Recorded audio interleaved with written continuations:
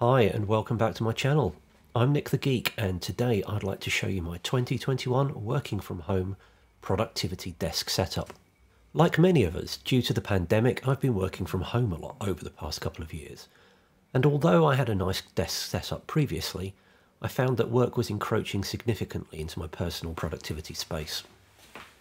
What I wanted to achieve this year was a space where I could work for the day job during the week and then be able to pack up and have no trace of it in my personal time, whilst also having a nice, clean, minimal setup for my own productivity. I enjoy photography and video editing, as well as being a hobbyist software developer, so I needed to make sure that the setup I chose had the best flexibility possible to allow me to do these hobbies in a comfortable and welcoming environment. Everything in this video has been bought with my own money. Nothing sponsored, and this channel isn't currently monetized, so my opinions are my own as a consumer. So starting with the desk itself, I'd previously used a fixed corner desk layout. It was very large and had lots of room, however by the end it was so cluttered and by its nature it forced you to stay sitting in a single position throughout the day. I decided to go for a sit-stand desk for this particular setup.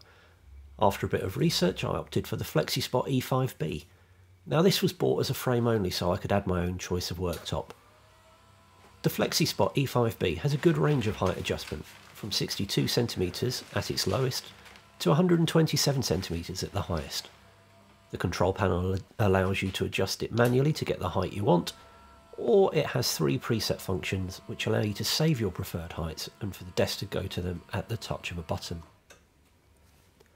Load capacity is also good, with the FlexiSpot E5B able to cope with up to 100 kilos, although the more weight you give it, the slower it will raise. The worktop is an Ikea Karlby kitchen worktop in walnut. Now this one's the 186cm wide version, and I wanted a wide worktop so I could fit in an ultra-wide monitor on it without the desk looking tiny. The Ikea Karlby is a solid piece of wood, and fitting it to the FlexiSpot desk frame was really easy. After positioning it, it was just a matter of screwing it down, and that was it. It's nice, solid, and doesn't excessively wobble at higher elevations. Now I've deliberately tried to keep this desk as clean as possible, so there's not much actually on it.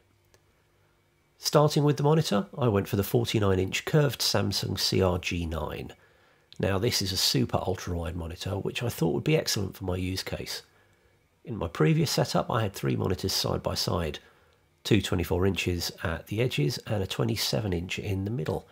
Now with working from home I had one of the screens permanently dedicated to my work laptop, but that meant that in the evenings and weekends there was a single monitor of the 3 that was always off and just taking up space on my desk.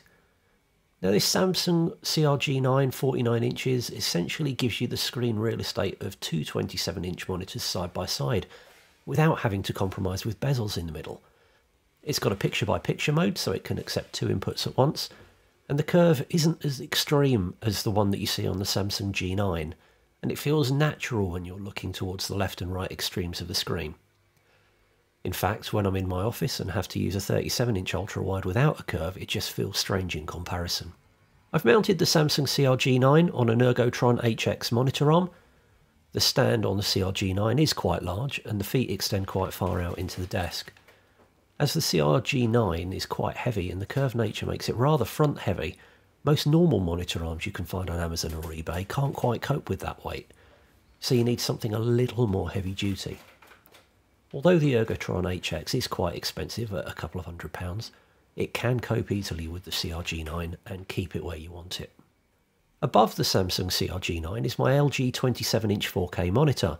Now this was the centrepiece of my previous setup, and it's so nice I needed to find a way of integrating it into this setup.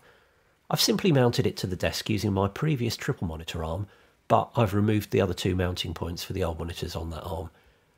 It sits high up on the desk and I don't tend to use it too much, but it's good for having Spotify or photo editing or for viewing video output in Final Cut.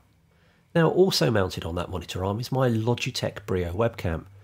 This is used for the obvious video conferencing, Zoom calls, daily stand-ups and all that usual working from home stuff.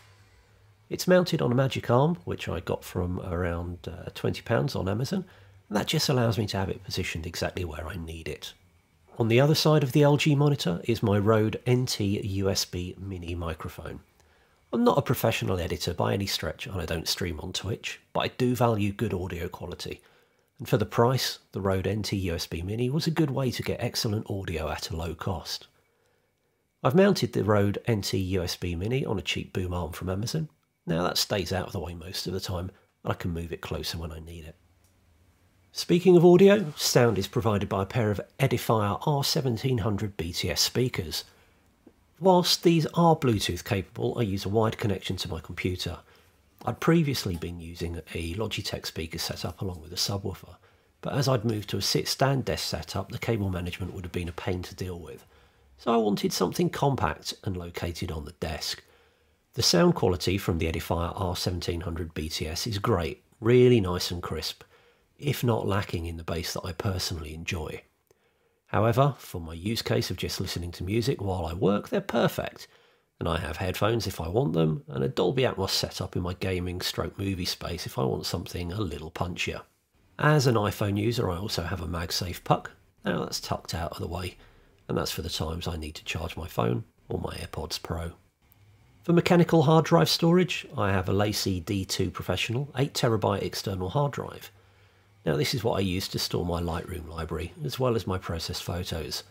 Using its USB connection is quicker than running the library from my NAS, and let's face it, you're not supposed to do that anyway. For input, I'm using the Logitech MX keys for Mac. I've been through quite a few keyboards in my time, and I've settled on this one for now. It's comfortable, nice to type on, and has really nice backlit keys for when I'm working in darker conditions. As I'm now predominantly Mac-based, I wanted a keyboard with the specific Mac keys layout, rather than repurposing my old Logitech K780 multi-device keyboard, which has got Windows keys predominantly displayed. The mouse is a Logitech MX Master 2, which I've had for a few years now. I see no point in upgrading to the MX Master 3 just yet. This MX Master 2 has got everything that I need. I've also got the Apple Magic Trackpad, and that comes in handy for gesture control or swiping through timelines in Final Cut and so on. All of this is on top of an oversized mouse pad I picked up from Amazon for less than £20. It's edge illuminated and just adds a little bit of a nice contrast in darker lighting. Going under the desk, I've tried to manage the cabling as much as possible. I don't like seeing cables, and the very nature of a sit-stand desk makes cable management that much harder. I don't claim this to be tidy or even a decent attempt at cable management, but I don't see them in day-to-day use, and that's all that matters. There's a single plug extension cord which all of the equipment and the desk itself plugs into, and that means that I've only got one cable trailing down from the desk to go into a wall plug socket. The computer itself is the M1 Mac Mini. I bought this not long after they came out. Now I'd always fancied trying some iOS development, and the price of the M1 Mac Mini was cheap enough for me to buy one as an experiment to see if I could get on with it. I've always been a Windows user and have built my own PCs, so it was an interesting experiment to try switching to the M1 Mac Mini. But it was so good that my PC quickly became redundant. The M1 Mac Mini is mounted in a caddy and bolted to the bottom of the desk to keep it out of the way. Obviously, with it being an M1 Mac Mini, it's lacking in ports, so I'm also using the OWC Thunderbolt 4 dock to give me some of those much needed ports back. Again, this OWC Thunderbolt 4 dock isn't cheap at a couple of £100, but it is quite an essential purchase. The only thing I don't like with it is that the main Thunderbolt input is at the front of the dock, meaning you're always going to have a cable visible, but that's a minor annoyance on an otherwise excellent product. Rounding off the bits under the desk, I've also got a Sandisk Extreme Pro 1TB portable NVMe SSD. Now this is used mainly for video editing and taking away with me to hold photos when I'm on a photography trip. I tuck it under the desk, buried amongst the cables most of the time. Finally, when I'm not standing at the desk, I'm sitting on my Herman Logitech Embody chair. I love this chair. I'd previously been using a Secret Lab Omega for a couple of years, but I'd found that by the end of the working day my back was in agony. Spending so much time working from home meant that I needed to get something different. It was a really hard decision to spend over £1,000 on an office chair, but this Herman Miller Embody was completely worth it. It's really nice and comfortable, has a really wide base which is good, as I like to tuck a leg under when I'm sitting, and the backrest is adjustable and really flexible. It absolutely encourages and allows you to move about when sitting. It also came with a 12-year guarantee, so I'm hoping it's the last office chair I'll ever buy. And that rounds off my working from home and productivity desk setup. What do you think? Leave a comment below. If there's something you'd like to see in more detail, then let me know. Or is there something that you'd change if it were you? I'd love to hear from you in the comments. And don't forget, if you like this video, then please consider leaving it a thumbs up. And please subscribe if you'd like to see more from me. Thanks for watching.